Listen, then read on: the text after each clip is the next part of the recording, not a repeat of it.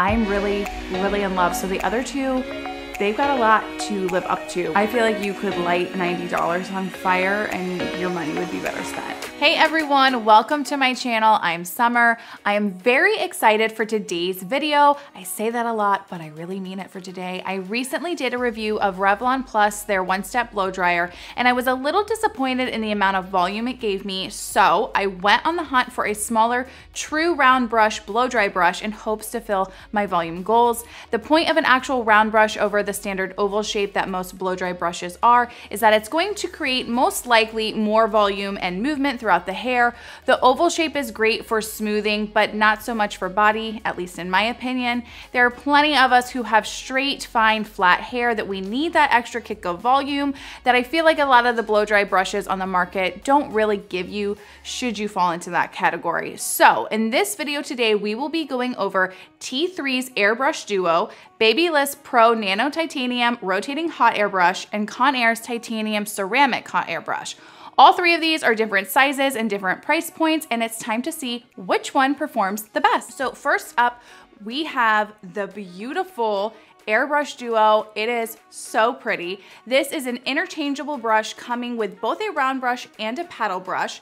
The round brush is 2.5 inches and it's the biggest of the three that I'm going to be using. This has ceramic coating, so it's going to help with some shine. They have 5 heat settings, which I love, and 3 speed settings. They also have a volume boost switch for added texture and body, and it is recommended to use it on slightly damp hair. You get a 2-year warranty, and this dryer is 900 watts. This is at our highest price point, retailing for $179.99.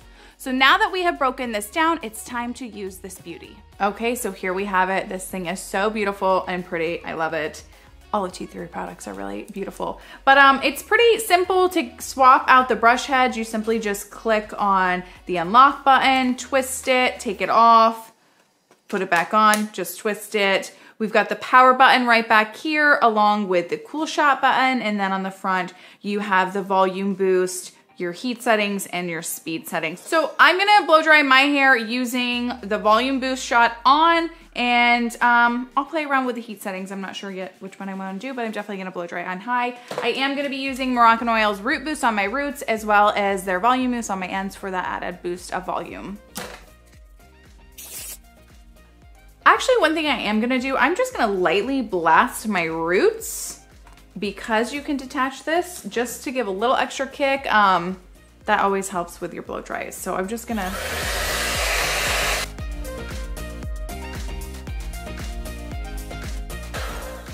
Sometimes if you just do like a quick burst at your roots, it helps just to add a little bit of extra kick. So that's why I did that. And then I'm just gonna section it off, starting in the back, and work my way up.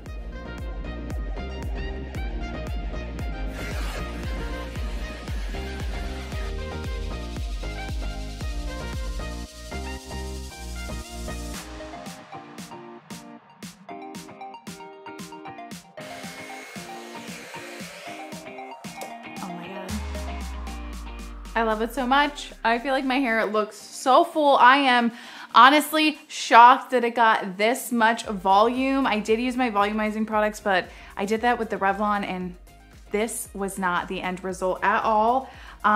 It did take me some time. It took me like 35, 38 minutes. That is a long time, but I did use the cool shot on every single section just to really lock in that body. But I am more than happy with it. Things that I am currently loving. It is not crazy hot. I had it on the high heat setting. I never had an issue with my hand touching the brush or touching my hair, where I know some of the blow dry brushes get extremely hot, which is just not good for your hair. I feel like I've got a lot of shine going on there too from the ceramic coating. I'm really in love. So the other two, they've got a lot to live up to with this being so well. I don't know that I'm gonna use the other attachment with it just because I specifically bought this to try the round brush part of it because I want that body and fullness. I don't need smoothing. I need the opposite. I am gonna use this tomorrow to just like reshape my hair. I sleep with my hair up in a ponytail, and then I might run, I might not, we'll see. But either way, I always restyle my hair every morning. So we'll see how it does for reshaping, so stay tuned. Okay, I look like a crazy person, but I sleep with my hair up so it gets these little creases. So I'm just gonna use the T3 to reshape my hair and see how it does. I've still got some good body, man. I'm very, very impressed with this. So, gonna reshape and then I'll show you guys the after look.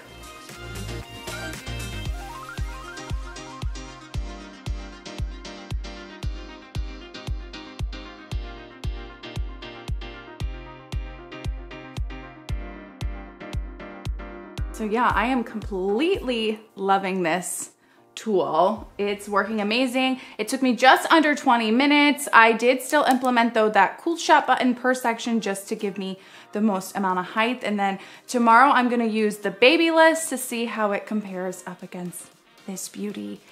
Will it be as good? I don't know, stay tuned. All right, so today I am going to be trying out the Babyliss Pro Nano Titanium Rotating Hot Brush. It actually rotates, which I don't know if I should be nervous or excited about that one. This brush head is 2 inches, which is my typical preferred brush size. So I'm excited about that to try it. This is also ceramic coating as well, so it's going to help with that shine and heat damage. They claim that using the rotating spin option is going to give you added volume, and not using it will give you a little bit more of a sleeker look. So we'll see. They suggest using this on hair that is 80% dry. It has 3 temperature settings, a 2-year limited warranty, and it retails for $89.99. Okay, so I'm gonna try out the Babyliss brush. I did still go ahead and add in Moroccan Oil's Root Lifter and their mousse to my hair. I don't know if my hair is 80% dry or not. I feel like it's dry enough for it. It's pretty similar in size to the T3. The T3 brush, actual brush, is a little bit bigger, but the Babyliss is super light compared to the T3. Now the T3 is heavy, but this is like nothing. So I'm just gonna get my hair sectioned off and we'll go and we'll see how well it performs. Oh, I also, the rotating thing. This looks so crazy. I'm actually very nervous to try out the rotating thing, so we'll see how it does. I am gonna be using high the whole entire time. The low is just too low. And then I'm still gonna be implementing the cool shot as we go throughout each section.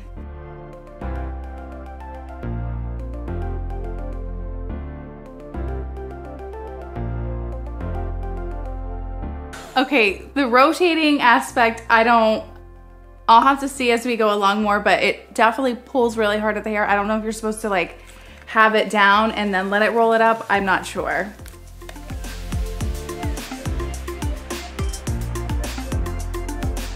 Okay, so here's my finished look.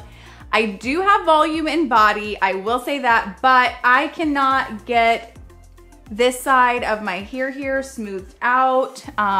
I flipped the brush like to do the top and the bottom with the rotating thing going, and it just wouldn't get it smooth. I do feel like these bristles are a little too thick for finer hair. Like I noticed doing it, it was hard to get my hair like completely, I feel like, through it. They're just thick compared to where T3 you have a little bit mixed and they're shorter. So I don't know if that's a problem. I do like the rotating aspect of it. I think that's cool. I definitely think this brush though is meant for your hair to be completely dry. Not even 80% dry, completely dry. Halfway through, I just got frustrated because this took me 50 minutes. So 10 minutes longer than the T3, and I even blasted my top section just like dry with my blow dryer just to get it going more so because it was taking too long. But I don't have any curl or anything. It's just these are kinks from the clips, so it's kind of frustrating that it didn't smooth that out.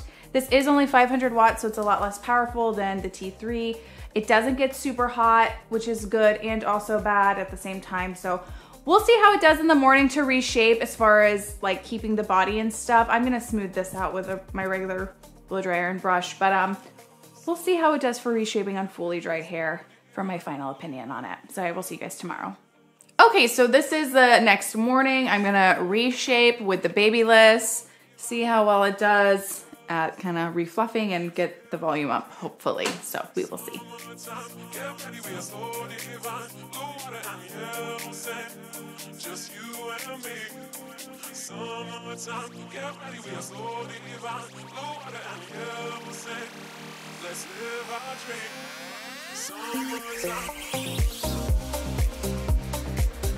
Okay, so here is my final result, if you want to call that, with the Babyliss. My hair looks disgusting. It feels disgusting. I have a lot of opinions on this that I'll do more of them in my like wrap up towards the end, but I'm not impressed at all with this. You also, if you put too much hair, it will break off in the twirling, rotating brush head. So that was fun to see hair breaking off. And even if I used a smaller section, it just, the way it rotates, it'll slide up on the brush some and rip out. So yeah, I'm not impressed. I think you could light $90 on fire and it would be better spent. All right, last up we have the ConAir Hot Air Brush. This is the smallest in size at 1.5 inches for the brush. Like the other two, it has a ceramic coating. You get 2 heat settings with this, plus a cool shot. This boasts that you're going to get frizz protection as well. This, like the Babyliss, is only 500 watts, so it's less power than the T3. And I couldn't find anywhere if it says it has a warranty or not, but it is at the lowest price point of just $34.99, making our most affordable option. So let's put it to the test and see how it performs. Okay, so looks-wise, this is very similar to the Babyliss as far as how the settings are. I'm excited for the smaller brush head. I'm hoping it gives me more volume. I do like that the bristles are a combination, like the T3, where the Babyliss was all just these softer ones. But I did go ahead and rough dry my hair some with my regular blow dryer just because this is only 500 watts. And the Babyliss, it took so long. I'm really not trying to sit here for an hour and do this again. I did use Moroccan oil on my roots and ends, the mousse on my ends, same as with the other two, so just wanna make note of that. And we'll go ahead and get started. Hopefully this gives me some nice body like the T3 with it being a smaller brush size.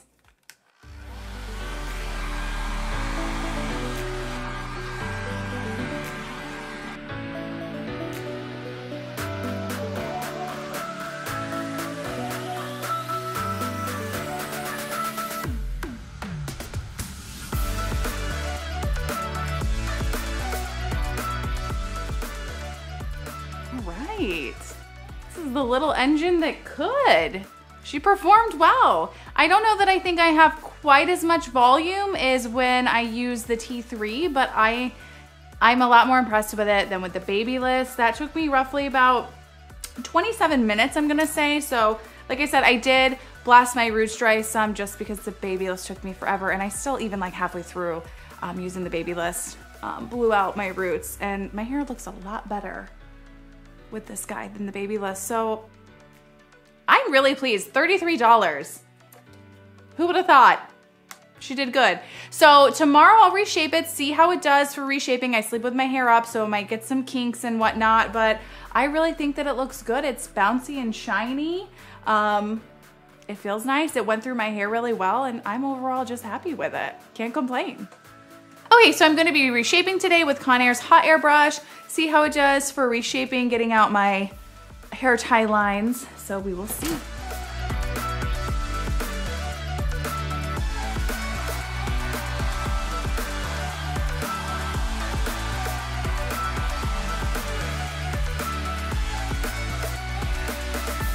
Okay, so this is my finished look with the reshaping, with the ConAir.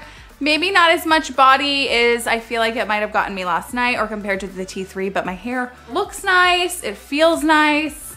It's still got some shine to it, but it got out those kinks, I feel, that were left over from my hair tie. So I'm gonna go ahead and wrap this up and give my final thoughts and recommendations to you guys. All right, I have gone through the brushes, trying them out this week, and it's time for my final thoughts. I wanna let you guys know that all of these will be linked below to where you can purchase them. If you have used any of these yourselves, please leave a comment below and let me know what your thoughts are. So the one that impressed me the least, I think it's obvious that it was Babyliss's rotating hot air brush. I was so disappointed with this, as they always have very nice products as a whole, so I'm not really sure what went wrong here. My issues with it is that it's only 500 watts, so it's not really producing enough heat or speed. The bristles on the brush, they're so thick that I found it hard to get my hair to really grab onto the barrel unless I use the rotating button. I have very fine hair and it still wasn't getting the kinks out in my hair from my clip. So I imagine one with coarser or thicker hair, that might be more of a problem.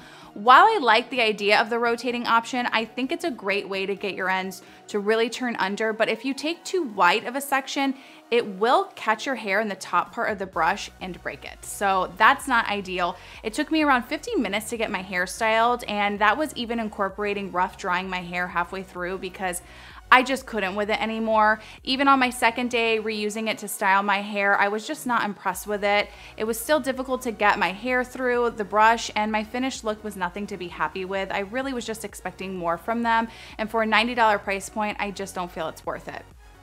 The ConAir hot air brush, it really impressed me. While it is only 500 watts like the Babyliss, I did feel it was a touch hotter as far as the temperature goes. The bristles I felt were a much better setup. I like the mix of the two different types, and they were not so thick. I did rough dry my hair more because with the time frame of the Babyliss, I was not trying to do that again, and it took me just under 30 minutes to get it styled with the ConAir, and I was happy with my results. I was hoping with a smaller brush size that I would have gotten just a touch more volume at my root, but for $35, I really can't complain with the results it gave me. I felt like my hair had shine and the brush was easy to get through my hair. If the wattage was higher on this one, I almost want to say I think that it would be up there in the lineup with T3. And on my second day of using the ConAir, while I didn't feel like maybe I had as much body with it, I do think it performed well overall, and again, that $35 price point, you really can't complain. Last but certainly not least, we have the T3 Airbrush Duo, my top pick and most happy with one. I did not rough dry my hair any, I just air dried it, and my results were amazing. It took roughly 40 minutes, so still a lengthy time, but the end was worth it. I really did not expect to get the volume that I did. It's 900 watts, so out of the three, it has the most power, which I think really makes all the difference here. While I don't think you need 5 heat setting options with this, I did love the option of the volume booster, and I love their cool shot. You just hit it once and it automatically turns it to cool, and you simply hit it again to go back to where your heat setting was before. Out of the three, their cool setting worked the fastest and was the coolest temperature. I do want to make note, my blow dry time frames were definitely extended on all three of these by implementing the cool shot. It certainly would not take as long if I didn't do that, but I was looking to get the most volume, and adding the cool shot to any blow dry really helps set the look in that you're trying to get. And I was just as happy using the T3 my second time to reshape my hair as the first time.